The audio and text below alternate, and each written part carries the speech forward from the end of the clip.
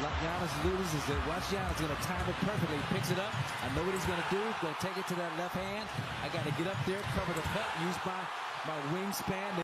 Multiple effort on the play. Stops the penetration of Booker. Doesn't give up. Turns, elevates, blocks the layup attempt. That's big time by Giannis. Shot clock at 6. Bryant for 3. Puts it in. Kobe Bryant from downtown. And the Lakers regain the lead. Hey, y'all. So I think it might have been a week ago, maybe. Whenever I did that rant on LeBron. I know it was post me coming back from California, but yeah, it probably could have been a week ago. I made a rant, and during that rant, I mentioned Kobe Bryant being the greatest Laker that ever played in LA. And I got some pushback for that because many of y'all said Magic Johnson. Well, in this video, like, share, subscribe, we're going to figure this question. You know what? We're going to figure this one out. Yeah, we're going to figure this one out. I was going to say something different, but we're going to figure this one out. And here I go. All right. So the first person I want to look up is Magic Johnson. And we're comparing everything here. So I don't know why my computer's acting slow or something. But then again, it does that. It's been acting slow ever since the day I bought it. All right, so Magic Johnson. Let's go to all the career highlights right quick. Magic Johnson. 3-time Finals MVP. 5-time NBA champion. 3-time Most Valuable Player. 12-time NBA All-Star. 2-time All-Star Game MVP. 9-time NBA First Team. All-NBA Second Team. NBA Rookie Team. 4-time Assist Leader. 2-time Steals Leader. Part of the 50th and 75th anniversary number retired by the Los Angeles Lakers. And we're just doing NBA. We're not going to college. It doesn't even matter anyway because Kobe didn't even play college. Magic did get a championship in college at Michigan State. Most outstanding player. And also both of them were McDonald's All-American. Magic averaged 19.5 points per game. 17,000 career points.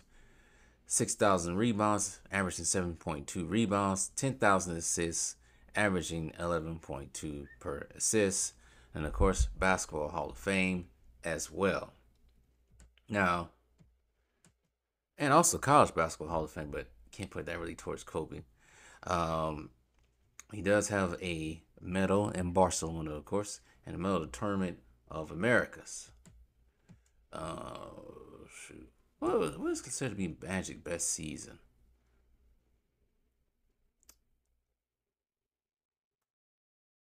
I don't know what is considered to be Magic's best season. I'm looking at the playoffs for a while. Let's see here. It's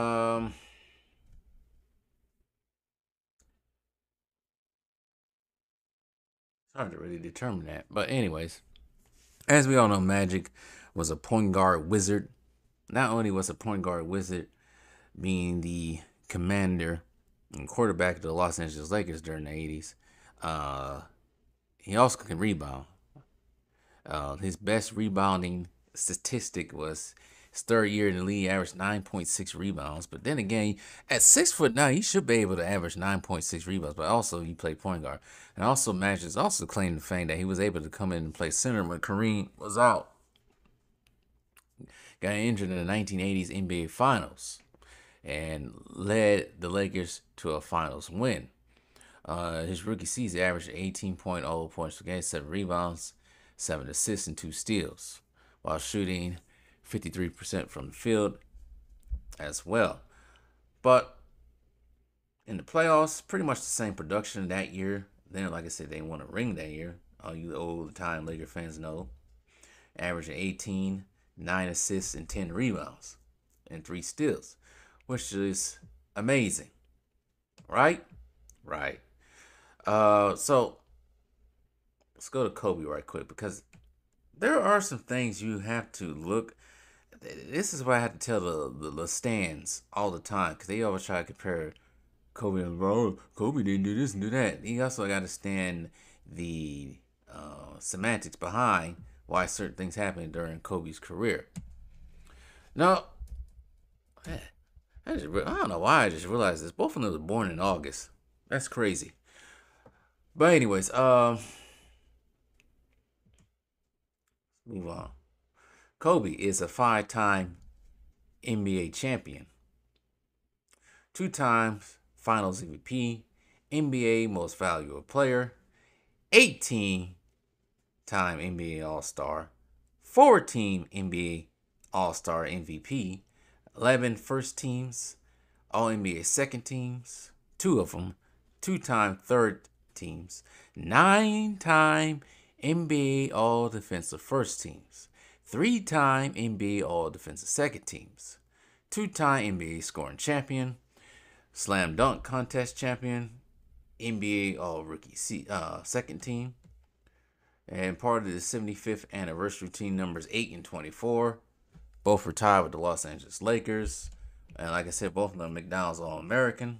Kobe did score 33,000 points, averaging 25 points a game, 7 rebounds per game, averaging 5.2 rebounds, assists 6,000, averaging 4.7 assists per game. Hall of Famer, Basketball Hall of Fame, and he does have 2 Olympic gold medals in Beijing and in London, and a FIBA's American Championship in Vegas in 2007. As we all know, Kobe was a shooter. He could shoot, he can drive to the basket, he was athletic. Not as athletic as Jordan, of course, but he was athletic.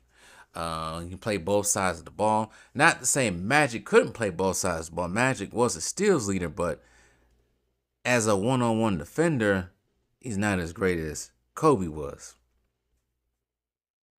Like I said, Kobe was on 11, 12 all-defensive teams, first and second teams combined.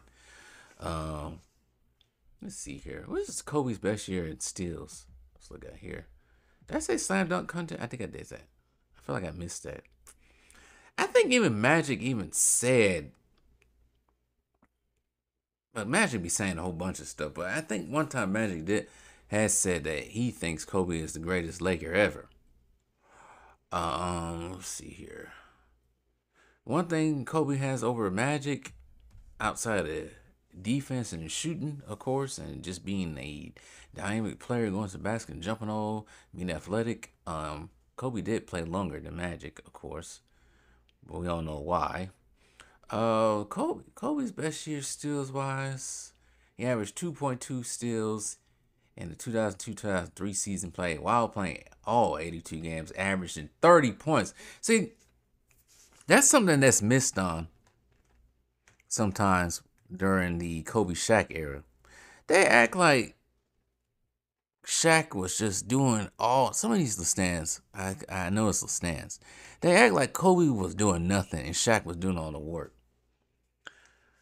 In the season of 2002-03, actually, when the Lakers first started winning their three-peat, I should say, Kobe, the first year of the championship when they averaged 22, and then the next year he just averaged 28.5, almost 6 rebounds and 5 assists. The last year there, three-peat, 25 points. He played more games too. 25 points, 5 rebounds. 5 rebounds and 5 assists. Now the next year when they didn't win, I think that was the year they lost to the Spurs in the conference semifinals. He averaged 30 points, almost got 7 rebounds per game, 6.9, 5.9 assists, and 2-point steals was a career high, while shooting 45% from the field. And also, that was his best year shooting from 3, 38%. And people forget about that. People all forget that Del Harris didn't like playing rookies. So that's why he only played 71 games coming off the bench. He only started 6 times. He only got 15 minutes per game, averaging 7.6 points per game. But he only played 1 game. As soon as he got more minutes, started 1 game his sophomore season. But as soon as he got minutes and more games played, his average just went up. But as far as who's the greatest Laker ever, both of them got 5 of them rings. Now people can compare the Finals MVP. Kobe only got 2. Magic has 3, I think. Was it 3 or 4? I forgot already. I don't know. They both play in the backcourt, but I know some people will probably put the rebounds per game or averages against Kobe. But then again, Magic, like I say, 6'9". Kobe was only 6'6" in a shooting guard. Magic once again was a tall ass point guard. Greatest point guard ever. Some people consider. I think a majority of people can consider Magic as being the greatest point guard ever. A lot of people consider Kobe being the second greatest shooting guard ever. As far as being the greatest Laker, it's how you perceive it. I had to go with that. I know probably millennials and Gen Xers will probably see Kobe as being especially millennials, being the greatest Laker ever because they got to see 5 rings out of it. Can't really say they got the lead. By the time, I don't know. By the time Magic was drafted to the Lakers, Kareem was, I would say, necessary going downhill, but he wasn't the same Kareem he was, 9-8 years ago when he was on Milwaukee. So, as far as leading the team, both of these, I would have to say, Magic and Kobe both led the Lakers. I don't know.